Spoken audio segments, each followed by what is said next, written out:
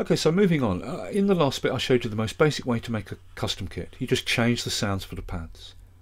And in the process of doing that, I changed the sample in the Ultrabeat for the snare, and I imported a different factory voice into the Ultrabeat for the click. And I told you that if you do either of those things, 99% of the time the smart controls here will just work. But very occasionally you might need to edit the pitch or the length control to accommodate the new sample or the new imported voice. And I said it's easy to edit these controls. Well, it is. We can easily edit these smart controls for a pad in place, meaning edit the smart controls when the voice is already loaded into Drum Machine Designer. But we don't want to get confused. First, we need to learn how to make a complete custom voice from scratch. And if we learn how to do that, then when we come to learn how to edit these smart controls in place, it'll be much more clear. All right. So what we're going to do now is we're going to learn how to make a complete custom Drum Machine Designer voice patch that can live in the library alongside the factory ones, which we can load any time into any Drum Machine Designer kit. All right? Alrighty. Let's go for it.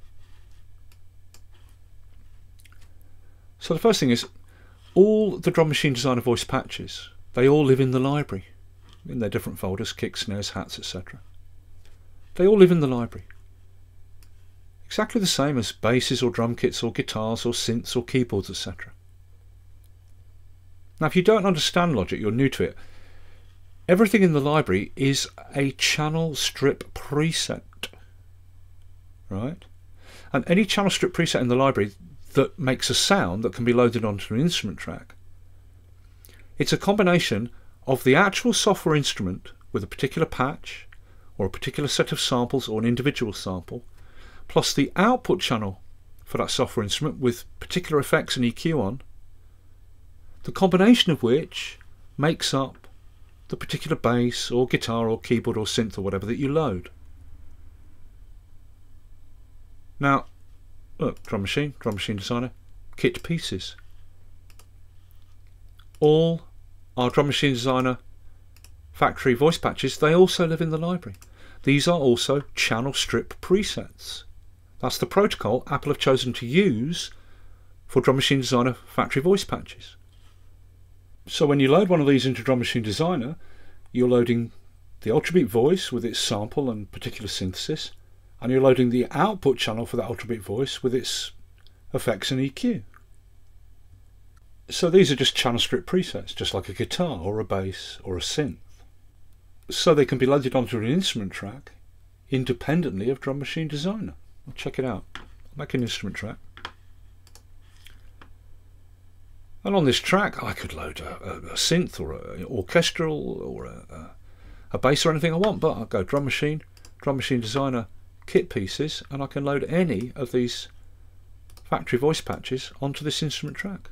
I'll load up the Snare One Afterparty. Boom. And there it is, Snare One Afterparty on an instrument track by itself. Here's the track. Here's the channel for the track. Now this channel here, this is the actual Ultrabeat channel that loads into the stack with Snare One Afterparty. But when you load the voice patch onto an instrument track like this by itself, Logic puts an Ultrabeat on the channel. There, look. It has to put an Ultrabeat on the channel because there has to be an Ultrabeat there to load the actual Ultrabeat voice into for, in this case, the Snare One Afterparty. Right? And also, now that we've got this voice patch on its own instrument track, we can open the smart controls for the track. And because these are now track-based smart controls, because the voice patch is on a track, we can edit them. Right? So here's all the components for Snare One Afterparty. This is the Ultrabeat voice for Snare One Afterparty with a particular sample and synthesis. This is the output channel for the Ultrabeat voice for Snare One Afterparty. And these are the smart controls for Snare One Afterparty. Right? Okay. Now, the Ultrabeat voice for the patch is always put into the bottom slot of the Ultrabeat. when you have a voice patch on its own track like this. And this bottom slot in the Ultrabeat is the C1 note slot. These slots work up from C1, C sharp 1, D1, D sharp 1, etc.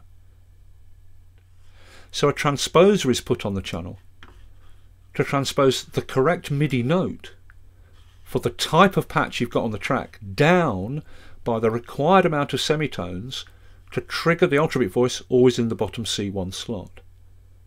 So this is a snare 1 snare on the track, which is normally triggered by the note D1. So the transposer here is transposing an incoming correct D1 note, the correct note for a snare 1 snare, down by 2 semitones from D1, down 1, 2 semitones to trigger the Ultrabeat voice for this snare patch in the bottom C1 slot of the Ultrabeat. Do you understand that? Whatever type of voice patch you put onto the track by itself, whatever is the actual MIDI note that will trigger that voice when it's loaded into Drum Machine Designer, the transposer transposes that correct MIDI note down by the required amount of semitones to trigger the Ultrabeat voice, which is always in the bottom C1 slot, when a voice patch is put onto its own track like this. All right?